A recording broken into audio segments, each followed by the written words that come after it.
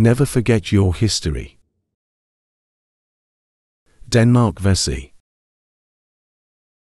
Denmark Vesey was born in 1767, in Charleston, South Carolina, as a slave to Captain Vesey. He sailed for 20 years with his master to the Virgin Islands and Haiti. After winning a $1,500 lottery, Vesey purchased his freedom for $600. As a religious man, Vesey soon became minister of a Methodist church in Charleston.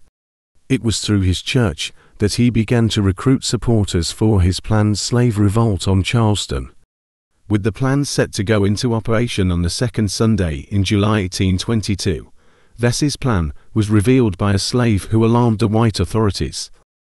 Reacting quickly, hundreds of blacks were rounded up, including Vesey, who was captured after a two-day search. Unable to deny his intent to overthrow the city during his trial, Vesey was hung.